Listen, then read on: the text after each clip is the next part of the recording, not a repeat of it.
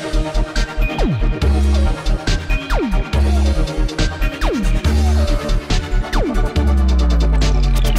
everyone, this is Dave from Geekanoids and welcome to my continued coverage of the 2013 Apple MacBook Pro. This is the 15.4-inch Retina version, model MacBook Pro 11,3. It's got an Intel Core i7 2.3 GHz quad-core processor, 16 GB of 1600 MHz DDR3 RAM. It's running macOS 10 Mavericks 10.9.0 and it's got a 512 GB flash-based PCI storage in here as well.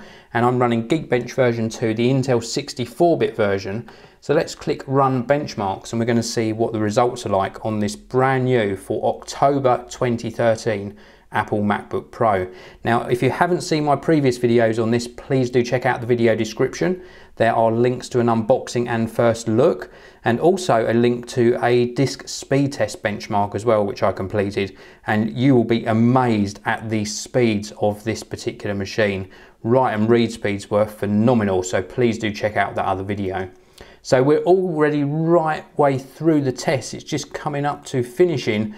It's really going through this very, very fast indeed, and I'm very excited to see what this actually scores. There'll also be a link to my other Geekbench scores in the video description, so please do check that out. So here we go. This has finished running the test, and let's give you a close-up of the test results here.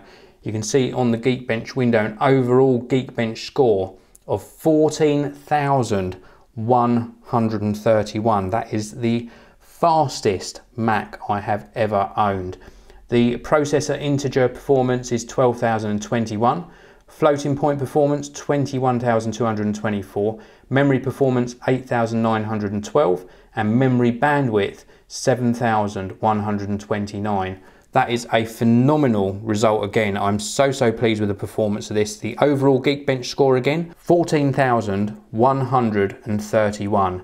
So again, please do check out the links in the video description. There will be a link there to my other videos on the MacBook Pro for October 2013, and also a link to all of my social networks.